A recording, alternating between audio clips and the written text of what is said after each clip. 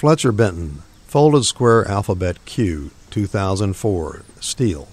Gift of FGM Architects in honor of Jack Goldman's 45 years of dedicated service. In 2008, the then 77-year-old sculptor Fletcher Benton was bestowed with the International Sculpture Center's Lifetime Achievement Award in Contemporary Sculpture. This prestigious recognition caps a long career that has created straightforward pleasures and harmonies within the realm of abstract sculpture. Approaching a Fletcher Benton sculpture with the wide eye and unassuming innocence of a child is one of the best ways to experience his art. His sculpture's color, shape, and three-dimensional qualities offer multiple pleasures for the senses. Often, adults will first question the meaning behind an abstract work.